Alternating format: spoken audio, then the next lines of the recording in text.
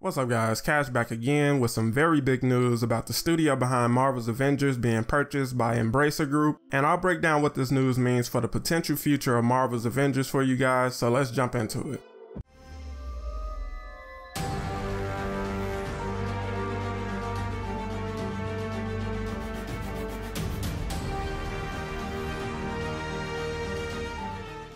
So just a few hours ago, news broke that Embracer Group is in the process of buying multiple IPs and Western studios from Square Enix, who is the publisher behind Marvel's Avengers game and the Guardians of the Galaxy game, for about $300 million. And for anyone unfamiliar with Embracer Group, they're a major conglomerate company that has quite a few developers under their umbrella currently and have acquired several development studios, with their latest being Crystal Dynamics, Eidos Montreal, and Square Enix Montreal. So Square Enix is selling these studios and the IPs and licenses attached to them, which means Embracer Group would be the license holder for Avengers pending Marvel games and Disney agree to continue the licensing agreement. Embracer Group is operating under the belief that barring unforeseen circumstances, Marvel Disney will sign off on the deal and development for Avengers would continue as intended. As of now, news of Marvel and Disney agreeing has yet to be announced, but as I said, there seems to be no indication that they wouldn't agree. The sale won't be finalized until sometime between July and September, so we're still a few months out from the ink drying on this. But as far as what this potentially means for the future of Avengers, obviously if Marvel Games and Disney decide to back out of the agreement, then that would mean the end of the game. But if everything proceeds as planned, then this puts Crystal Dynamics in the hands of a publisher that actually believes in the project and thus would be willing to properly fund the development and supply the necessary resources needed to continue development of future content.